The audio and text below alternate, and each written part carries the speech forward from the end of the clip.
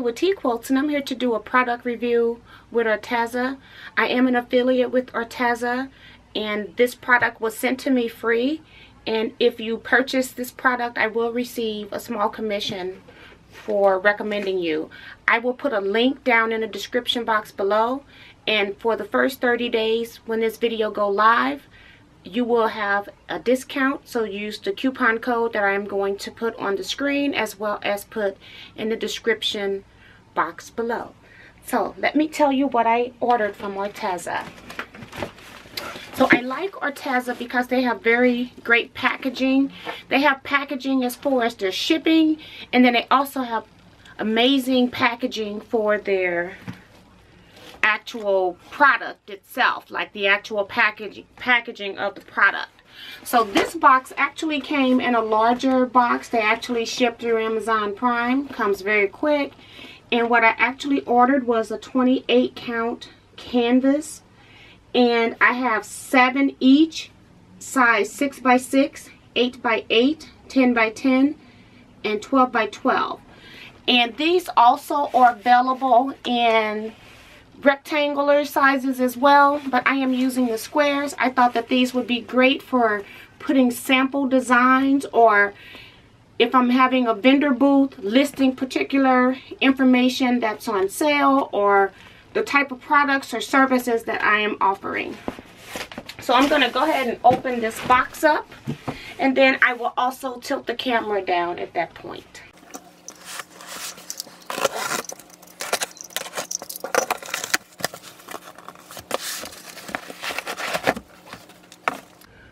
So I do have the product out of the box, and I do love how it's packaged, and I like that these are the thinner canvas without the wooden frames on them, because they're much thinner, especially for what I want to do with them. I just basically want to maybe use some kind of ribbon so that I can have hangers, or add some style of hangers to this so that I can actually hang these when I'm actually in a booth. I'm not sure exactly yet, but I do love what's in the package.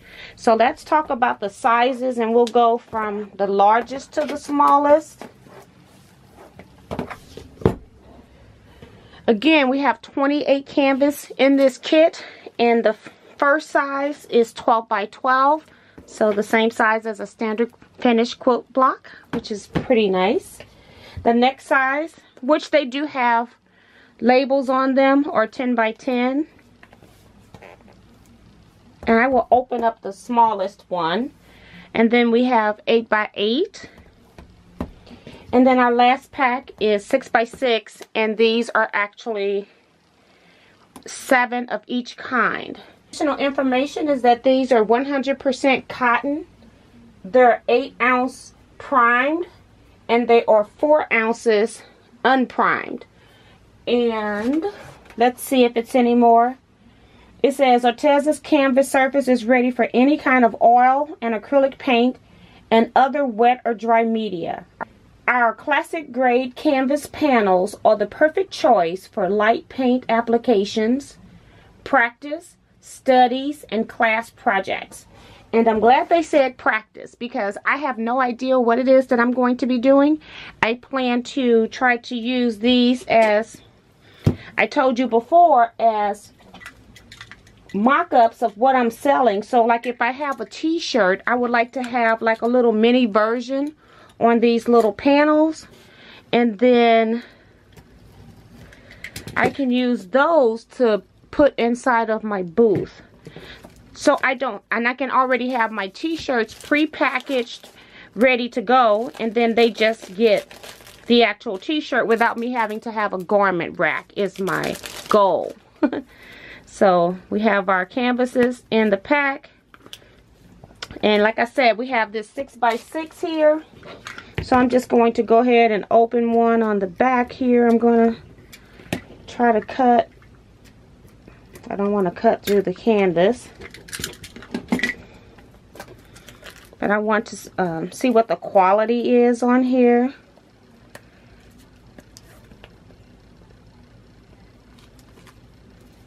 So I think when they're talking about what's primed and not primed, maybe the front is primed and the back is not primed.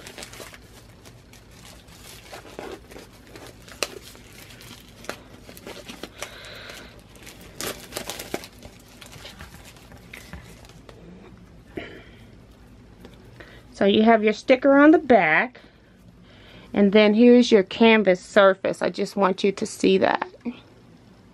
And then I will also lay it down. So it looks just like 100% canvas with, you know, that's normal standard, but not the one with the wood on the back. And I like these because I thought the pricing for how many of them that were included in the package was really good. And I'm not going to put any pricing because sometimes prices change as people are watching videos. So I don't want to say what the price is today, but I will put a link to the product down in the description box. So if you're interested, please click on the description box below, and I will also leave you a discount code. So now I'm going to go resize one of my printouts to fit on this 6x6 canvas, or maybe I should do one on an 8x8 canvas, because 6x6 is going to be pretty small for a detailed one, and I'm not sure which one I want to do yet. So let's go for an 8x8 canvas, because I do want to leave some kind of a margin around it as well. So we're going to open up an 8x8 instead. So this size I kind of like. So I'm going to go ahead and do a sample on here, and I will come back once I have my cut product ready for the heat press.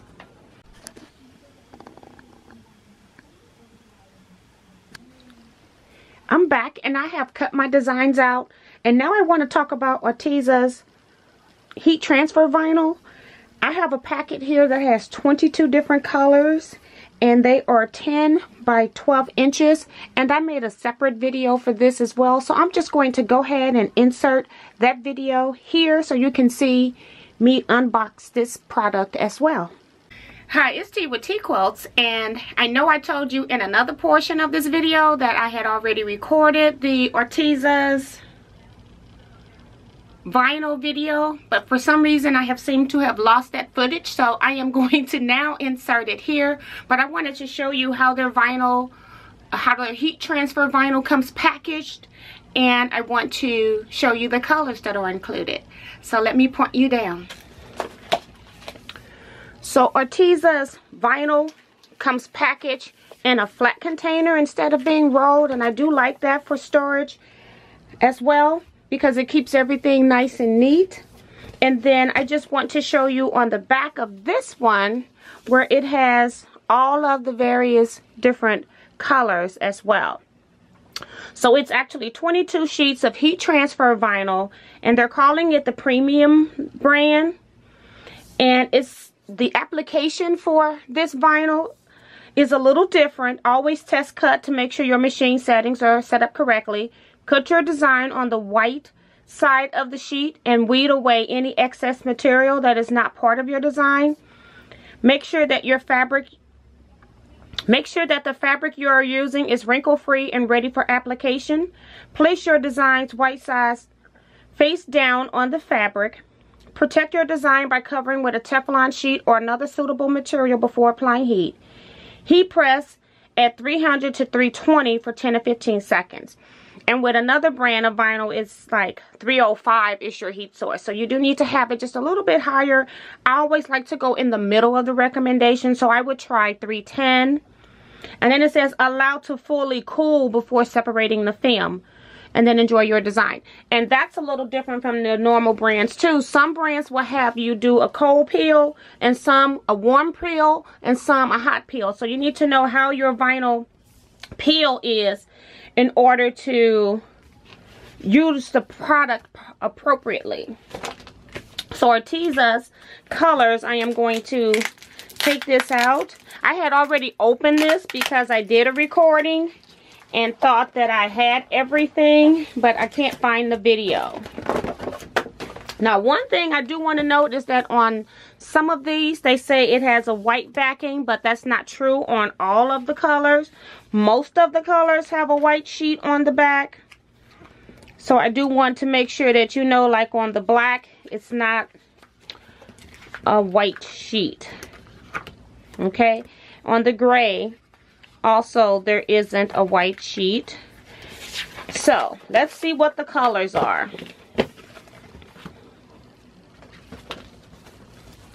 I don't know if I've moved these out of order or if they did, but I think that this one is a neon pink. It's got 3 different pinks. It's got a regular pink, a fuchsia, and a neon pink. And this is very neon-y to me, so I'm going to say that's a neon pink.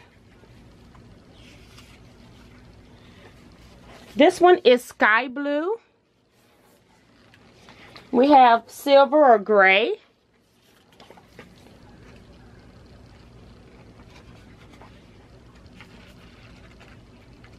Golden yellow. Orange. This is maroon. Lemon yellow.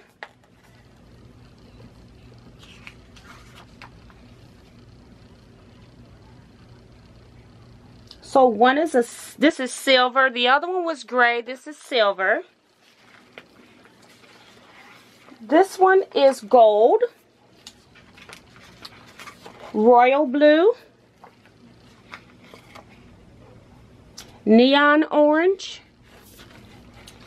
Neon green. White. This is pink. This is beige, or no, this is camel brown. And let me find beige for you. This is beige.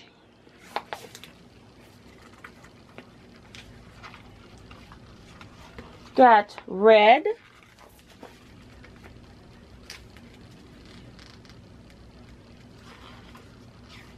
This is neon, not neon pink. This is fuchsia pink. This one is aquamarine, black, burgundy, and green. So I am going to go cut out my project. So welcome back, and thank you so much for watching the insert that I just added. I wanted to show you that I have my pieces printed out, and it is important to note that Arteza's vinyl is a cold peel vinyl, and it needs to be heated at a temperature of between 320 degrees for 10 to 15 seconds. So if you're using like another brand of heat transfer, this will meld very well with that, so you don't have to worry. You won't have any concerns with that.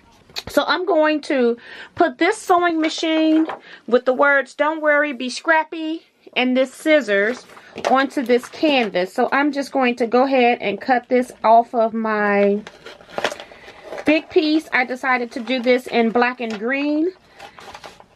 When I actually do this, my scissors and the part that I have in green, my words, are normally in a printed vinyl, but I don't want to waste my printed vinyl funds, so I'm just going to do it in plain, and then people can see through the packages what type of designs I have, because they're going to be different colors, and I don't want to make one for every colorway that I'm going to be doing. So I thought that I would just do one in this colorway, and we will call it a day. Now on my scissors, I'm going to be putting that down at the same time that I'm putting down some of the Be Scrappy part. So I'm going to go ahead and trim a little bit around my scissors just so that I don't have a whole lot of excess vinyl hanging out. You don't have to do a whole lot. You don't even have to do as much as I'm doing. It's really just the bottom handle that might run into the words, but I thought that I would just trim it out just a little bit. And whenever I'm layering vinyl and I'm not putting it all down at the same time because of the release paper being there, then like this is a knockout of that's on the sewing machine, so I can't put this down at the same time that I put the actual sewing machine down.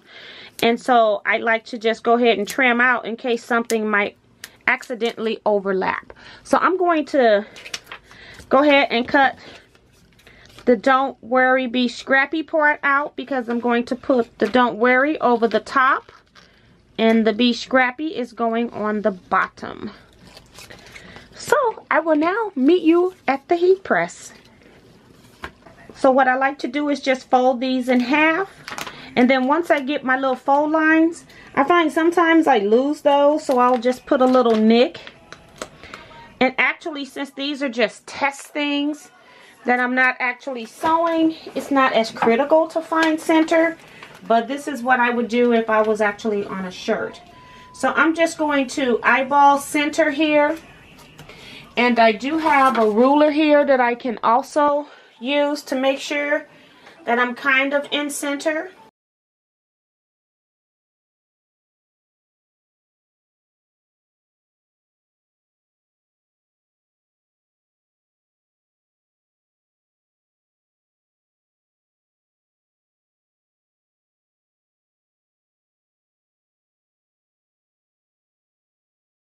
We're going to just go ahead and put our letters on top. So again, I'm going to fold in half.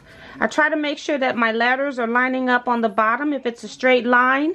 And then when I get to the end, I want to make sure the Y ends where the tail's on my B end. And then I'll just press. Once I press, again, I just like to put a little nick in it so that I don't lose it. Just in case, I can always lift up the little nick. Make sure you don't cut through your vinyl.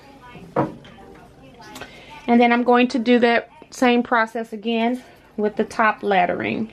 So I kind of got the nicks here, so I can line up these nicks and things should be pretty good. And so I'm just going to lift up just a little bit. And on my shirt, I actually have it a little bit closer. I have this pulled down a little more, but that won't matter. I'm just making this a little bit different, but it's not going to matter when I actually do the shirt. And I'm going to do the same thing with the Be Scrappy. I'm just going to pull it down.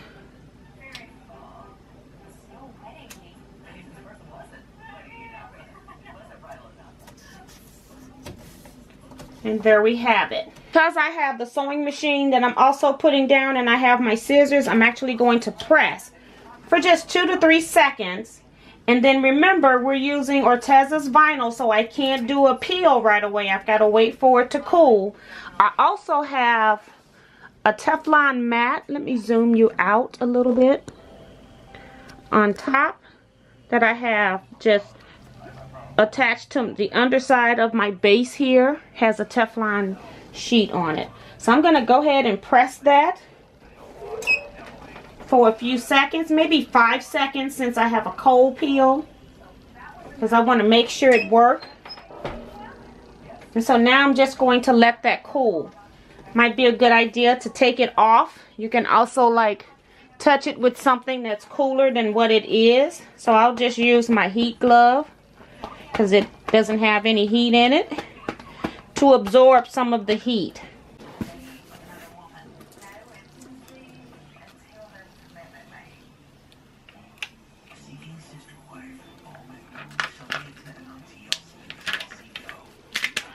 So it's ready to peel. I've done like a test, and it seems like only particular areas are not staying down, like inside of my scissors. Everything else on the black is laid down. This bottom part is not laid down completely. So maybe if I turn it around, maybe. If I turn this around on the press, maybe that will help.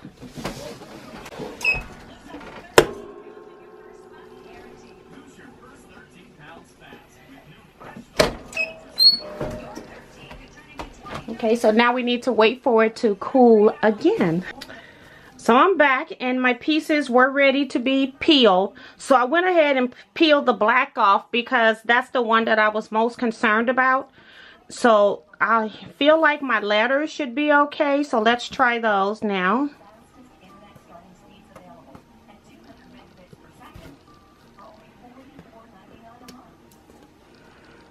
So I just had to get a start.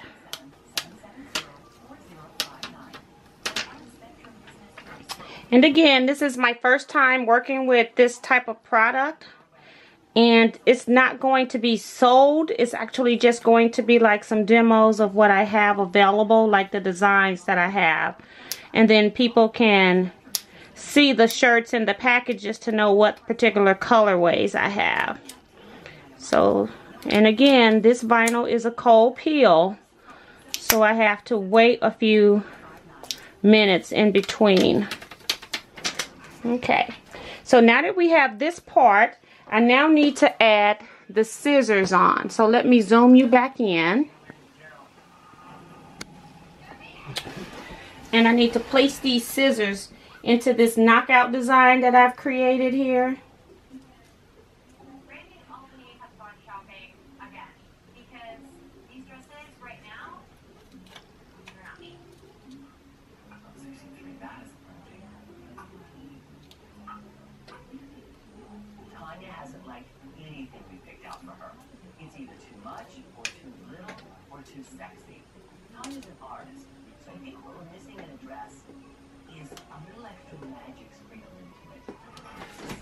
And the problem here is that vinyl, when it's heated, and you have a knockout and you have to heat it for longer than the 2 or 3 seconds, it kind of changes its size. So I'm glad that this is just a sample. So I'm going to try to leave a little bit of white, the smallest amount as possible, and then I'm going to aim that scissor up. So I didn't do too bad of a job. It just takes a little time to practice with this. So I normally would cover this, but since I already have my Teflon sheet, when you're working with a cool press, you never want to press hot twice in a row. And so now I'm just going to go ahead and do one more press on this. Use my glove. I just put it on top. And then I just lay my hand on top. I don't even wear the glove. So that was for 15 seconds. And I normally would not let this whole thing sit on here. So I would love to get this off so that I don't have an impression. But I knew it wasn't going to peel unless I pressed it hard because I'm working on the canvas. So, this is it for our design. You can see where I have indentations from the vinyl because I had to leave it on because this wasn't working on this surface for me to do the 2 or 3 second tack.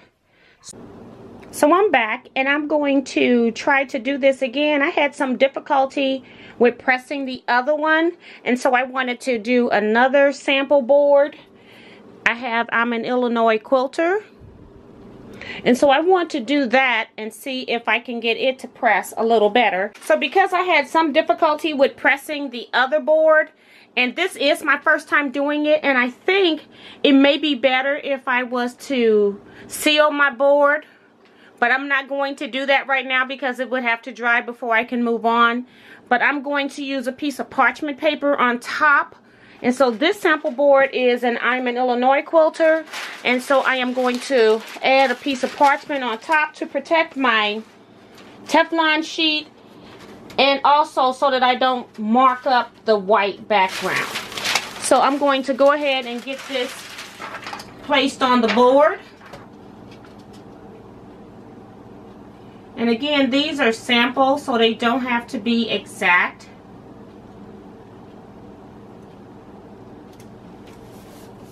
Right there is about a good position. Let you see that. And let me zoom out just a little bit, because I'm going to probably have to place this board in the center. And then I'm going to put a piece of parchment on top to cover the entire board, because the film from my vinyl is not as big as the board. So I'm going to do that. And I can't like clamp this, but I'm going to put pressure on the press. And this vinyl is a cold peel vinyl, so I'm going to have to wait for it to completely cool off before I can go on. And it'll beep. So that was 20 seconds with just manual pressure. And now I need to wait for this to completely cool, so I'll come back when it's finished. So we're going to see if I can get this to peel off. It has just a little bit of heat on it, but I didn't want to wait for it to completely cool in the event that I have to repress it again. So let's just start at one corner and see what we got. So let's see if it's attached to the board. And it's attached to the board at the top, but not at the bottom. I don't know if you can see that, where it's not attached at the bottom. So let's try the upper corner, because maybe I just need to rotate it. So I'm going to try to use a vinyl pick to see if I can get underneath.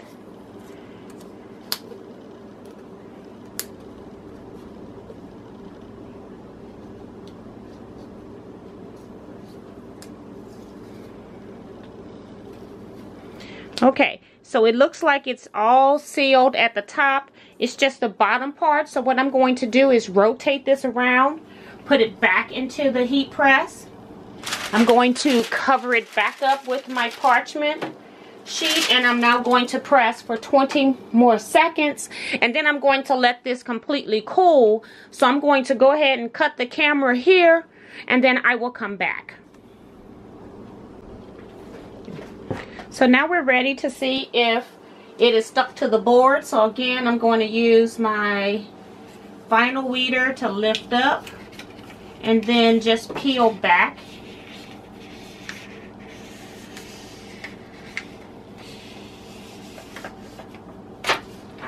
And it sticks perfectly. That's wonderful. So yeah, I'm gonna love using these canvas boards. Again, these are the flat canvas boards from Arteza, and they make great product display boards. So I am going to continue to make these. I'm not vending anywhere until like September, but I am just in the process of getting ready for that and thinking of things that I can do for my booth.